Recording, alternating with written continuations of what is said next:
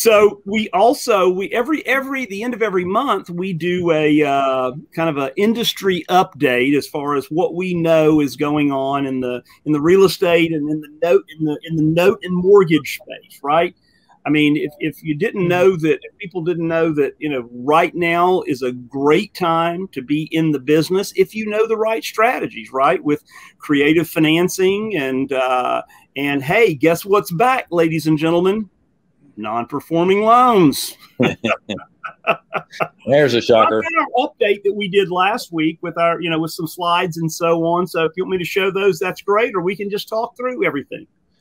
Listen, I'd love to see the graphics because I know you guys work hard on those things.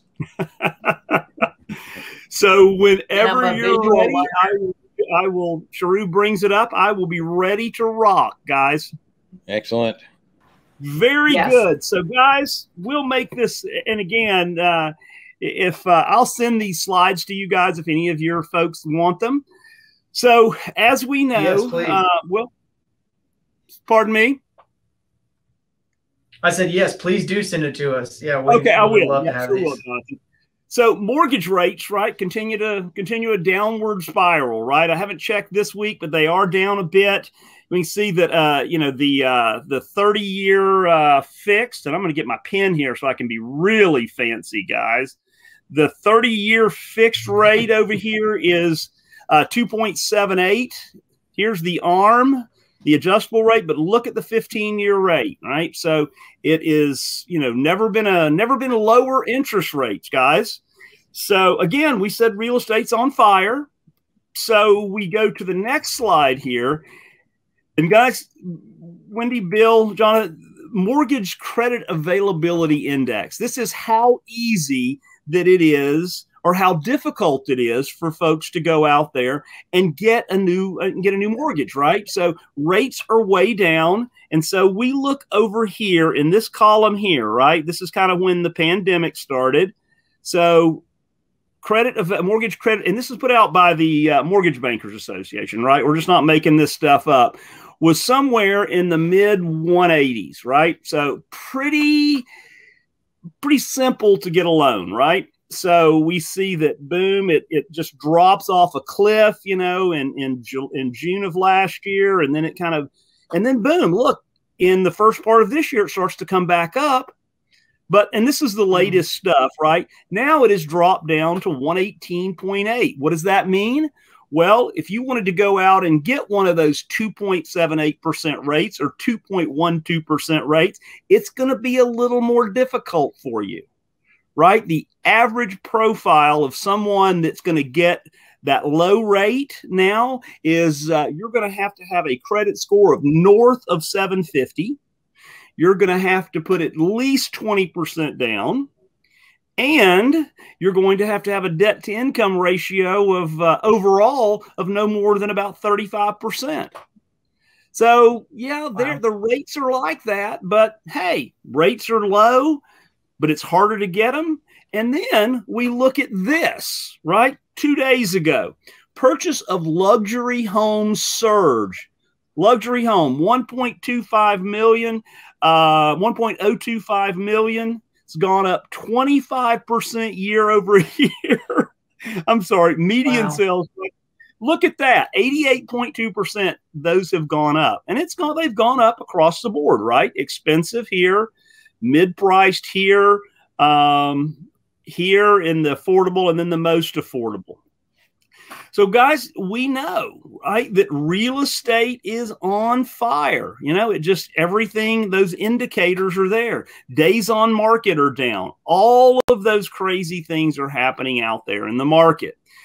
The opportunity for folks like us, for you guys, and for us in the note space is that those folks, those 30 or 35% of the folks that could get a loan last year, that have money to put down, they have good credit, they just don't have stability of income, can't get a regular loan. So what does that mean? Well, that means they come, we show them how to do a creative finance deal. You guys loan them money to go out and do that. And we know that the interest rates on non-qualified mortgages, right? Those are qualified mortgages. Those low rates are in the 6 to 10% rate at a commercial bank. So, opportunities, yes. So we see that side of the business, and we see that according to Redfin, investors snap up more single-family homes during the pandemic, right? So investors are just out there and they're looking. Look, that's up 16.1% on the multifamily, or the multifamily is up here, but this just continues to tick up, right? So investors, typically investors that are buying, less than 10 houses a year, 10 houses or less, well, they're jumping in from multifamily into single family again because, well, everybody thinks that's the way to go, right?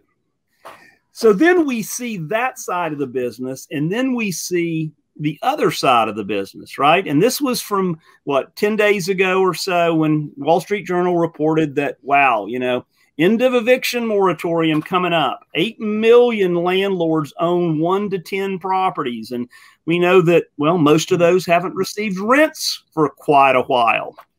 So what happens on last Friday? Monday. CDC issues new eviction ban effective through October 3rd. Guys, look at this. 11 million Americans are behind on their rents, and as the Delta variant surges. So we've got real estate on fire up top here, and then on the other side of that, we've got things like this happening. So here's what we know. Here's the kind of the underbelly of all of that. Landlords are owed $55 to $65 billion in unpaid rents. The states have received $47 billion, right, Wendy? You go, Yeah. $3 billion of that has been distributed, right? And this has been out there for a little while. 1.74 million loans are still in forbearance. Right now, they're not all of those will end up, going into foreclosure, but a pretty good percentage, right? 2 million homes are somewhere in some state of default. And so that's, we're bumping up there around 4 million. And guys, think about it like this. At any given time in the U.S., there are 53 million single family first mortgages. So, that's a pretty high percentage of that, right? That's about almost 8-9%. Now, here's the crazy thing, right? People thought that everything was going really well prior to the pandemic, and talked to Chaz Gwynn from Revolve Capital yesterday. And there are 5.5 million legacy non-performing loans in the system, which means they predated the pandemic. Can you believe that's crazy, isn't it? Wow. So when I say non-performing loans are out there, they're there. And this is, this sounds good on one side, right? 91.8% of borrowers made their monthly payments last month. But that means almost 8.2% didn't, and that represents millions and millions and millions of non-performing loans. So, it is an amazing time out there in that. What is it that's what can we say about that? Right, there is an opportunity in creative financing. There's an opportunity for all of us, Bill, in this non-performing space that's popping up as well.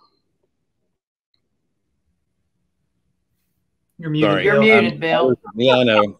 I just like moving my lips.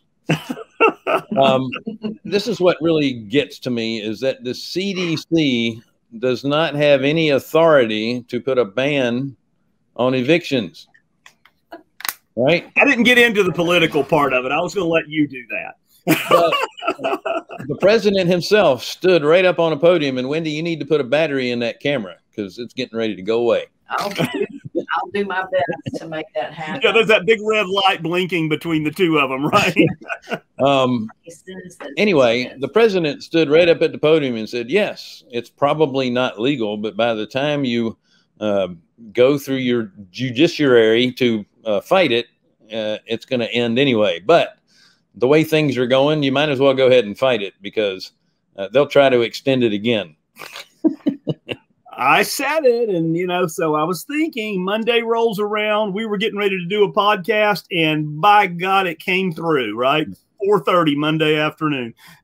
But, see, and here's the thing, and I get why government wants to protect consumers, but no one cares about businesses, small businesses. Small businesses get killed in these circumstances because your bigger businesses have the lobby. They have plenty of capital. It's the small mom and pops, landlord and businesses that get smashed in these things. Nobody cares about those folks. Most people that own rental property have a little bit of leverage on it. If they're smart, their leverage was fairly low. But the way things are with interest rates being so low, a lot of people took cash out to buy new properties with. and, I get that. And that's one of the things I try to tell people all the time that are owning single family: get as many of these really low cost mortgages as possible. But please, whatever you do, don't go above 70% in your leverage, because you never know what happens. You need to keep some equity in there. Now, the good folks that I understand that are renting out properties and had good communications with their tenants, most of those people are all paying. But I do really feel sorry for the landlords who are they're going to end up losing their properties, and there's nothing they can do about it. And it's all government mandated. That's right. Well, imagine that $47 billion that's been sent to the states, and $3 billion has been distributed. And this just didn't happen yesterday. The states have had it for a while. Yeah. And you're wondering, what the deal is. Do they not have the personnel to put it out there? Or are they just hanging on to it for themselves? Because they legally, they can't spend it on anything other than rent assistance. Right.